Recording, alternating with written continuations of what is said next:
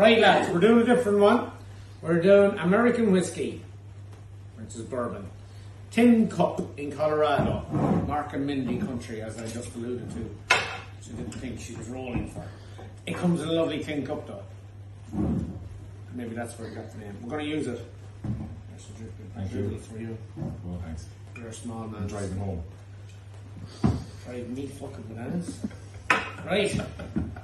Listen, just while on a segue, lads, the Rockies there, like, if you wanted to take me over for sampling and skiing, I'm available.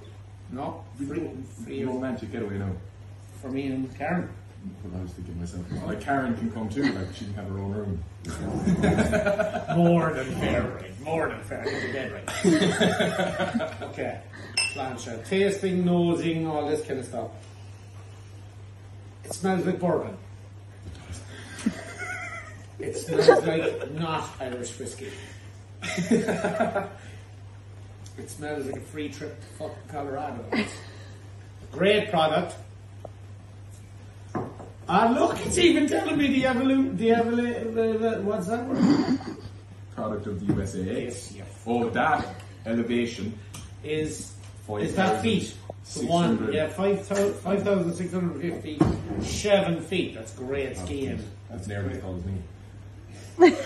Only on Sundays when you think you're a hero. I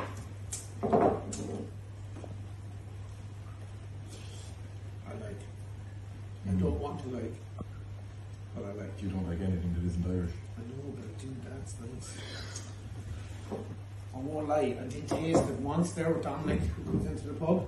I had a little sliver of it, but I thought it was just because I was in good form and I liked it. That's actually fucking gorgeous. It's more drinkable than the Irish whiskey. It's not as. Ooh! Sorry. Get out of my videos. Sorry. Get out! We've 180 fucking Irish whiskies and about 16 bourbons. Yeah. He doesn't know what he's talking about. The Puccino has them messed up. What did he mix the Middleton with? Red Bull. Red He's a Bull. pig. Now, do you wanna try that again? I will. It's very nice, but not as nice as any of the 180 Irish whiskies we have behind the bar. Too much, you forced it. It's 84% proof, lads. Not ABV proof. Like, so the alcohol is quite pungent in it, but you wouldn't think of it. ABV is 42. Tasty.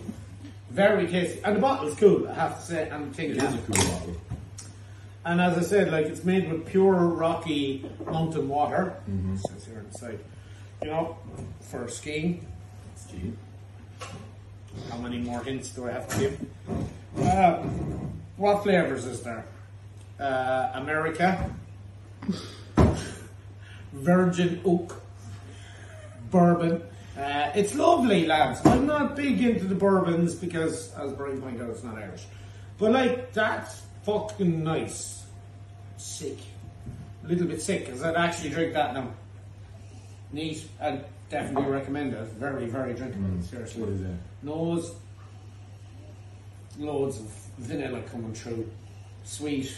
All the stuff characteristics you put with bourbon, to be honest. You picking up any fruits on that one there? No. Getting any tin pears or tin apples? You don't do tinned apples, come on. Sorry. Really? Sorry. Sorry. I'll tell you what you get. You remember them old fruit salads? Oh, gosh. The tinned fruit salads. Dripping in syrup. Like Mark and Mindy, it'll be a certain generation will get that. And they'll get the fruit salad. That's how sweet it's coming through. Do we cut it or will I talk about it? I think we've heard enough from you. Skiing. It's too small for me to read. Rocky Mountain, aged in American white oak. There's no black oak, lads. Then it's charred, like. I've got a mellow base of bourbon, and I'd kicked out from the rye. So, like, bourbon is made with rye, we know that, and it tastes the bourbon. Imagine a bourbon tasting a bourbon. I'm probably going to get getting that free trick on me.